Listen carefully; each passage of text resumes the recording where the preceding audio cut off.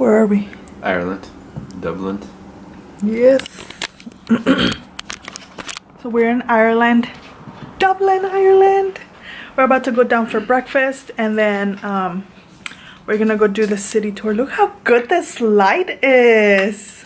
It is very Fabulous. Anyway, so we're about to go have breakfast. So, see you guys down there. So, I already took a bite, but I only got croissants. I got egg a little bit. But some delicious breakfast. Hi guys. Well, where do you want to go? We're on the hop off bus. It's alright. Okay. About 5 minutes.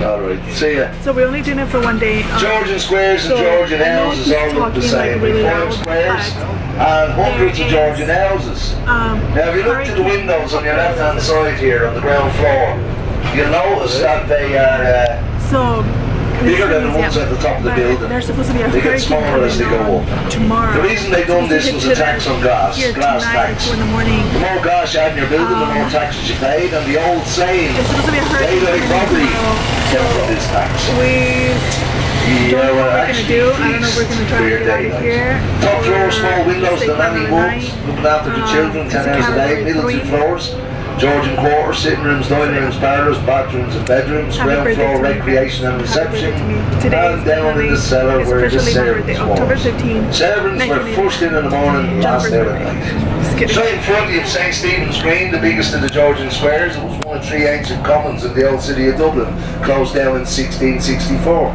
It remained closed right up until the early 1800s. It became overgrown, it became dangerous. It just was not a good place to take a shortcut. It was then when one of Arthur Guinness's family, Lord Ardelon, he actually paid from his own fortune to landscape this area, and then the gentleman gave it back to the people of Dublin. It hasn't changed at all. It still has 3.5 kilometres of walkway, a bandstand, a duck pond, and 22 acres of land on your left. Now the next stop is 7. If you fancy a little walk, it's a nice morning, and so is the Green. It's a nice place to take a walk. Straight in front is the Glass Dome, that's the Grafton Street Shopping Centre. To the right of it is Grafton Street, very busy shopping area here this side of the city, and it's pedestrianised after 12 o'clock when all the deliveries are done. Now, the next stop, number 7. On the right hand side here you have the smallest museum in Dublin. If you're going in there, show them your ticket, you get a discount. After 29 minutes, you will have learned a lot about people of the past in Trinity College. Again, the Bank of Ireland. Now, when I was a child, I used to walk by here a lot with my grandmother. My grandmother and grandfather lived in Dublin here, 15-minute walk from here, in a big tenement house. 8 families in the house there was. This is 1960s now, bear in mind. 1 toilet shared with 8 families. Great big old Georgian house. Well, my granny.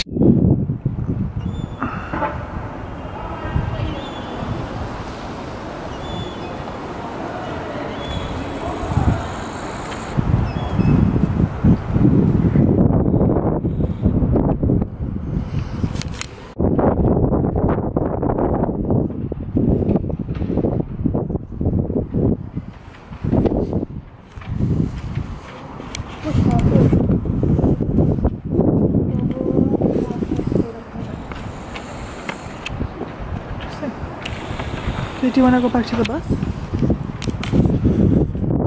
You can go back to the bus.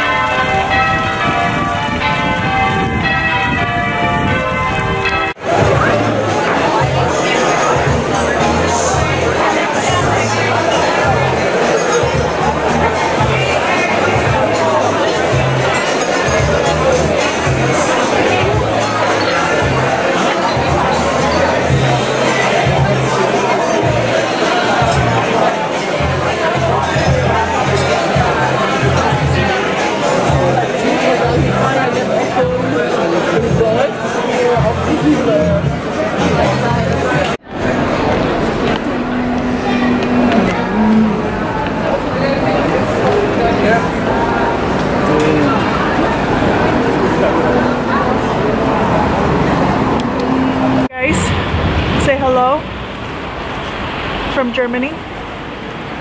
So we got here last night or yesterday in the morning, trying to ditch Hurricane Ophelia, but we got here like 11 a.m. we got our hotel and we realized like maybe we should have stayed at the hurricane and had an experience of a hurricane. So we just decided, you know, it's time to go home. We explored last night. I forgot to take the camera, so my bad. But there's really nothing to see. Can you put the screen down?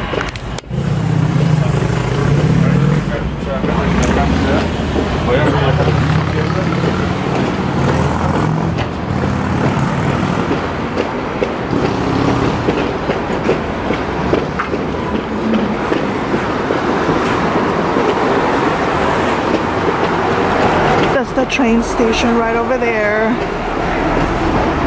So cool.